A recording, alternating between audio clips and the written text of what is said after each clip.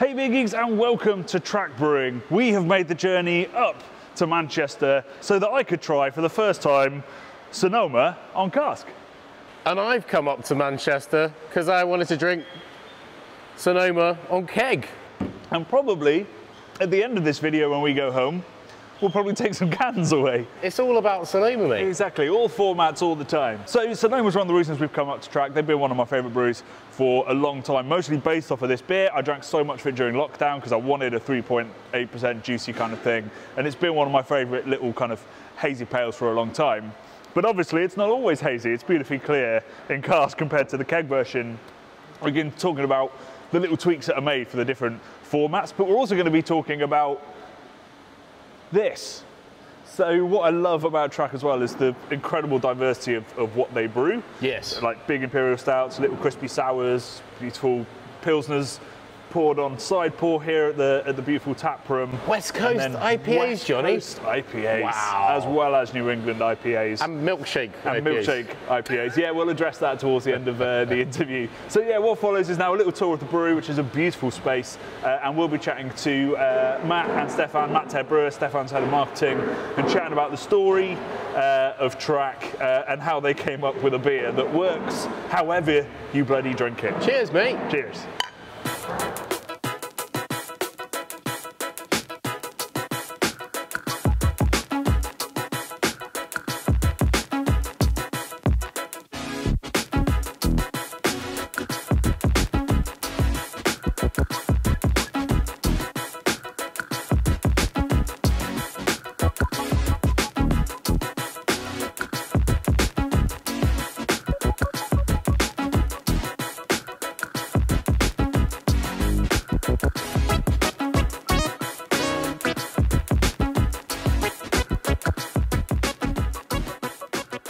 So I'm very excited. This is my first trip to Track, whichever location you've been in, and I'm not sure I've been in a more beautiful UK tap room than this. It's stunning. Thank you very much. Thanks very much, yeah. Talking of stunning, the clarity and the head retention on this. Why is that? Is that because unreal. it's poured with a sparkler, or is that... Oh God, okay, he's gone straight there. He's gone straight there. Sorry, I just get out of the way. Get out of the way at the start. We said it. We can all move on. Yeah.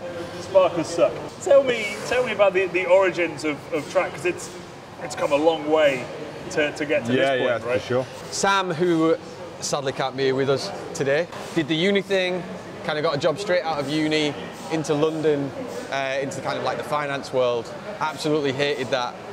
And as you do, was really keen on cycling, so decided to just take a 2-year trip around the world, just cycling. Reevaluate, start again. Yeah, and cycling was his passion and his dad's passion as well, so he kind of followed on that. And the first bit of that journey kind of took him from the East Coast to the West Coast of the States, and it was kind of through that journey that he really started coming across these kind of little tap rooms and breweries and things.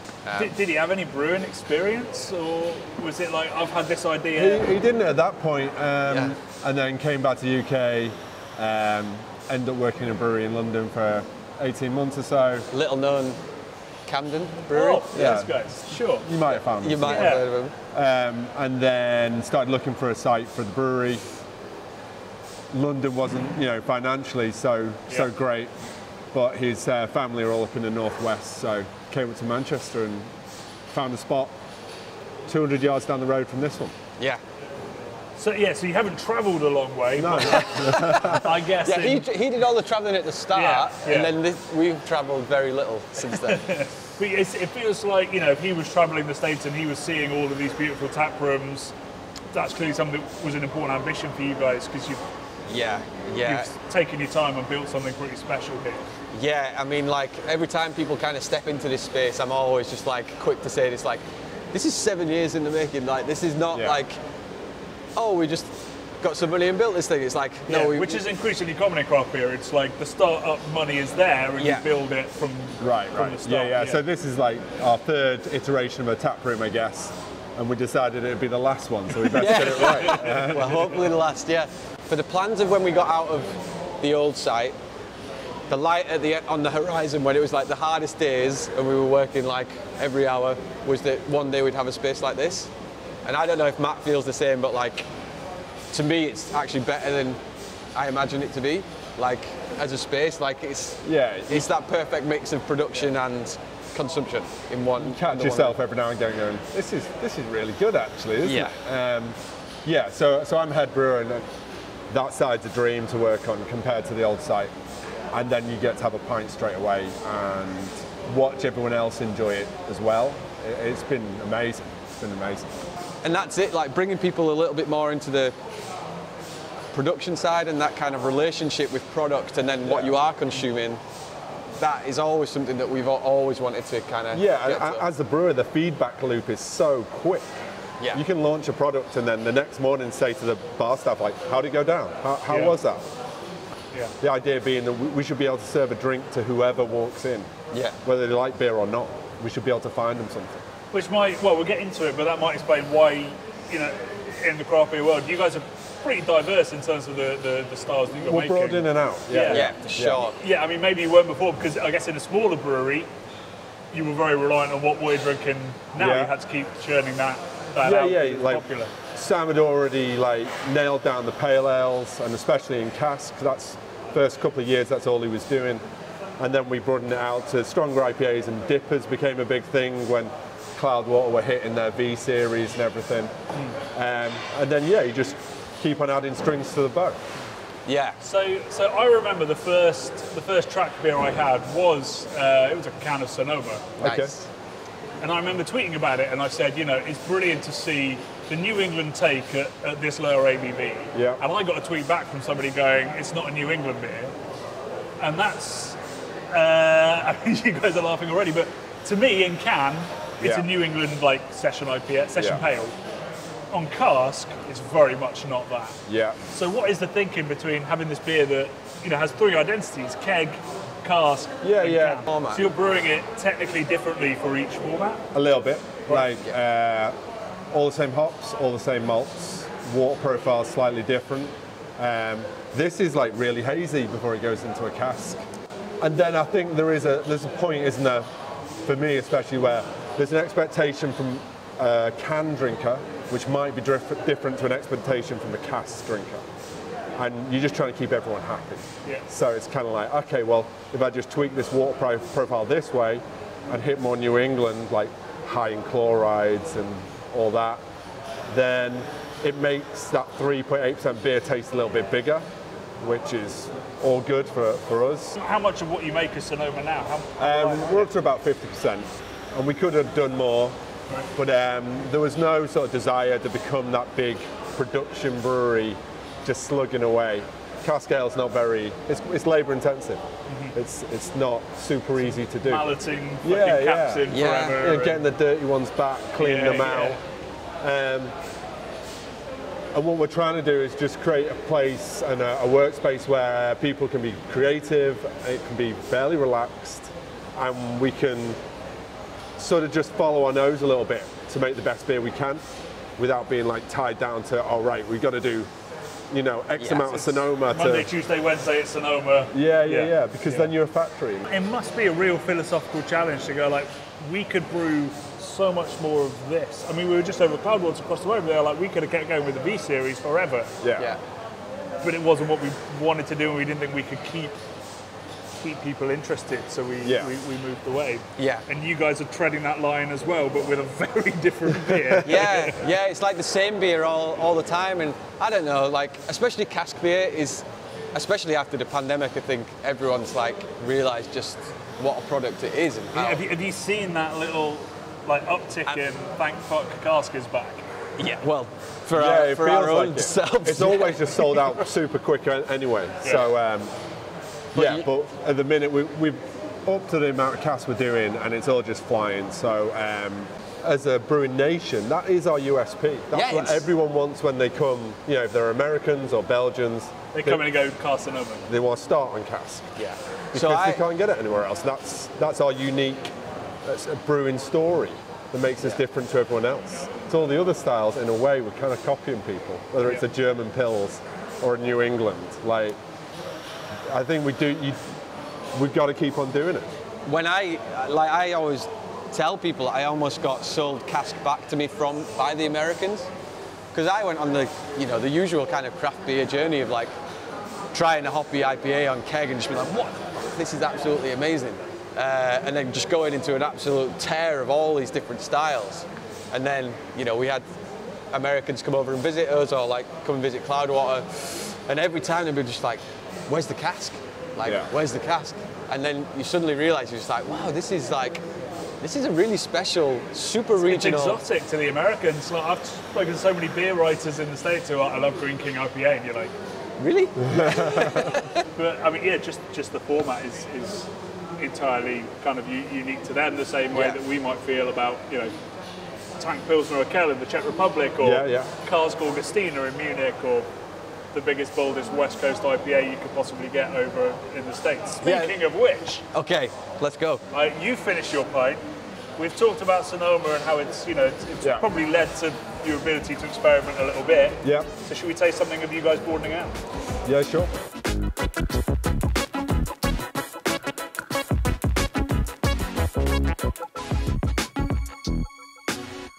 I feel like you guys have really gone for the West Coast side. Was that because of the Bagby collaboration, or in reaction to the amount of hazy stuff you were making, brewers were like, I want something cleaner?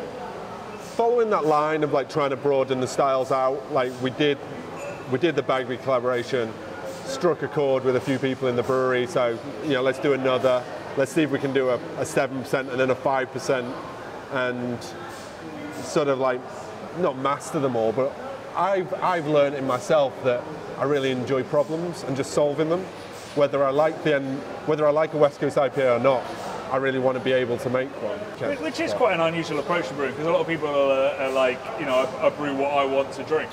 But, the thing about asking a brewer what he wants to drink is just lager all the time. So like, we can't become a lager producer all the time. But Matt's done an awesome job. Like, I've seen him grow as a brewer like from the start, and it's interesting that he says he's basically trying to solve problems. Like, if you look at our beer board now, it's like super eclectic right across the spectrum, and I'd say that he hits every note of like every style, and we're lucky enough to have collaborated with, I think that collaboration with Jeff at Bagby, like, he is so dedicated to the craft of brewing. Like, when you do a collaboration, it can come in many different forms. It can go like low kind of, I don't know, like information sharing. Techie. Yeah, techie, or it can go full techie. Like, Jeff is full tech. Like, when we did it, the first one with him, we created our mash tun into a hot bag. And we laced it with like, which we'd never done before. He was like, right, we want to get loads on the hot side. And then we had like this just big, thin kettle, so we could only achieve a certain profile. Yeah, Jeff basically said, well, you don't have a whirlpool, so whirlpool in the mash tun with whole cone hops. Because that's how he uses whole cone hops as a dry hop rather than pellets at times.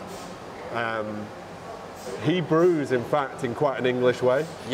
Just on the west coast of America. You do find quite common on the west coast. I mean, like, you know, like Vinny Upper Russian River, still brewing with sugar, still using whole cone as well. There's a traditionalism to West Coast IPA that's completely lost in New England. Because with that leaf matter, with all that green leaf matter you get, the polyphenols, they stick to the side of your mouth, and that's what dries it out. Right, that adds to that mouthfeel that you get. Yeah, so it's part of the character of the beer. So a lot of times people just make this with pellets or cryo. It ticks most of the boxes, but then it just disappears off the tongue, and it's not quite there. I think our West Coast of like, they're pretty like assertive. Like they're long, like a whiskey or something like that. Like, it doesn't just fade; it keeps going. It's a ghost of the beer that will last well beyond like the last two. Yeah, it's been really cool to see again Matt and the team dive into these styles, and just like, for me, you know, I'm not a brewer, so but like to be able to test my palate against all these different things and kind of see how we're progressing.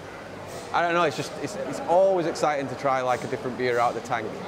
We've been doing it for 7 years, and I never get bored of like the idea of like trying a lager out the tank, trying a West Coast out the tank, and seeing the whole process through to the end till it gets to that product. Do you ever struggle to keep an identity of the beers that Track make? You know, as you start to extend out to making lots of everything, how do you tell the consumer what Track is about? What to expect when they see a Track can. Yeah. I think the underlying theme that runs throughout is just drinkability. Like everything we make is it has a balance, whether it's a lactose sour or a West Coast pale. There's a balance and there's drinkability there that we seem to like. Probably through process more than anything else, it just finds its way into our cans and glasses. A little cheesy here, but I guess I'd say, like, instead of building like what someone expects on the drinkability, I'd just say you're building trust with the consumer, which is basically saying that, like, if you're going to drink this beer or if you're going to buy this merch, you're going to know that it's been cared for and that, like, we have tried our hardest within that style to produce something So it's enjoyable. like you might not like sours, but trust us, it's a track sour, so you're gonna. Well, not in the sense that, I mean, if you don't like sours, then it might just not be your thing. But I just mean that, like, as what the style is, it's like trust that we're going to do it to the best of our ability, and hopefully that translates into a great beer at the end of it. So you say not all breweries are doing that? I don't know. Like, when we were just talking, then I was just thinking. For me, it's kind of, you start, like, when I see a beer by, I don't know, like Cloudwater over the road, I trust that those brewers are giving it everything to produce the best in that style that they possibly can. And again, it's been great to see Matt and the team kind of experiment and really push their boundaries of understanding and our own of what, like, I mean, what beer is these days. It covers, as Matt said at the start, when someone walks in, when they say, I don't like beer, what does that even mean anymore? Like, how can you, like, you look at that board, you've got a super sweet pastry stout that tastes like coffee and chocolate to a super dry West Coast pale ale. Well, I think the way that we round off this interview is to bring out one of your gold tops. Okay. And see if drinkability is at the heart of it. See if we can trust something that's, so unlike the two beers that we've just drunk. Yeah. But also something that's coming to define you guys a little bit as well. Let's go.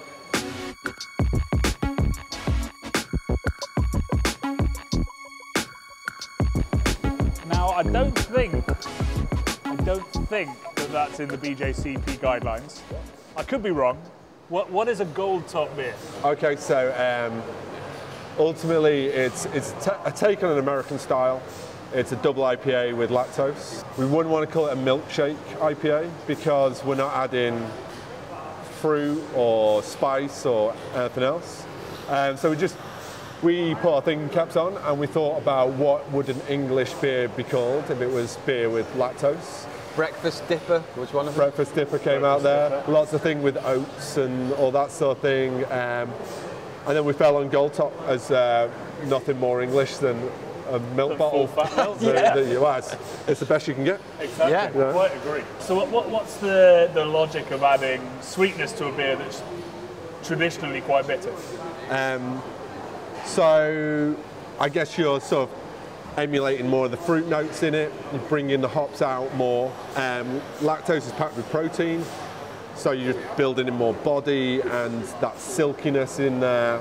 And I guess it has for me, it has like a almost vanilla-ish sort of like underlying flavour that complements well. It smells like the red milk bottles, kind of berries and milk bottles. Yeah. But it's actually, the lactose character is very, very restrained compared to what most people would associate with a milkshake IPA. Yeah. So you have gone for that drinkability angle, even on a beer that's trying to find balance in there. Yeah. Why do you think it is that drinkers are loving sweeter, juicier beers?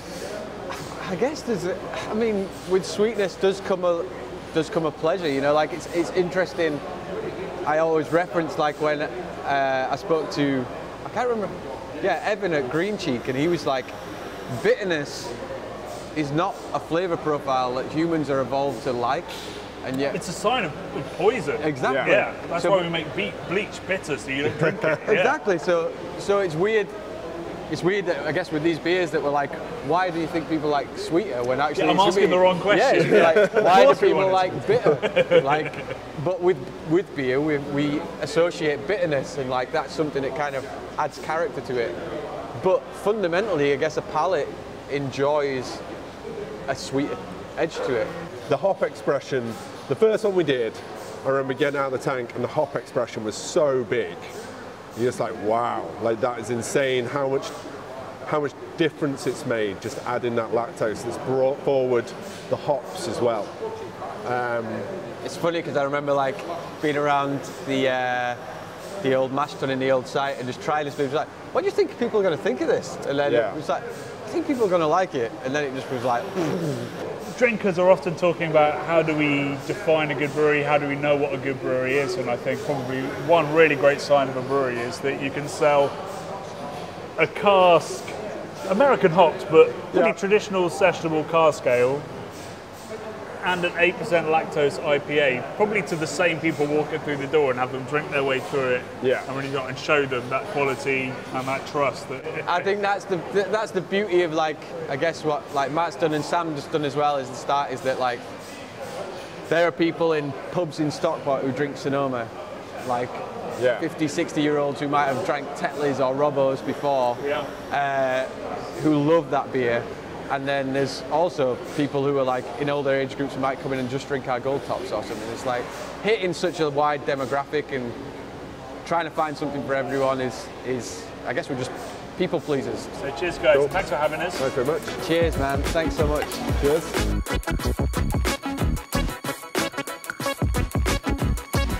So major takeaways from that interview. One is I've now had a lactose IPA I've enjoyed, which I never thought would happen. Sorry, Johnny. I just want you to repeat that for everyone at home. You liked a lactose IPA. Milkshake IPA is the next big thing, I tell you. Wow. You've changed. I've changed, man. In literally Track one beer. has changed you. It has. A lot of breweries, when they talk about what they want to be known for, pretty much all of them say drinkability, right? It's one of those cliches. But actually, you know, if you're going to be able to make a lactose IPA that somebody who hates lactose IPAs can really drink and enjoy, I think that is a sign that they are taking that philosophy actually seriously rather than just kind of making it a talking point, even though you're making 8% thick dippers. There's love in everything here, from the space to obviously the liquid, and I think you can sort of see the love in the different formats and how they treat the same beer differently for a different drinking experience. I think that says a lot about them as a brewery. And for a different customer base as well, which was a really interesting kind of thought that, you know, if breweries are going to continue to grow in tougher climates with everything that's happening in the world, you're going to need to cater to wider audiences and to different people. You're going to need to, you know, impress the old school real ale drinker and the sort of the modern new drinker and the people that dislike beer and the people that really fucking love beer. And I'm not sure I know of a brewery in the UK. I mean, maybe Cloudwater just over the road that are so good at producing so many different styles and attracting such a wide base. Yes, exactly. Yeah. Right, train cans of Sonoma it is then. Cheers.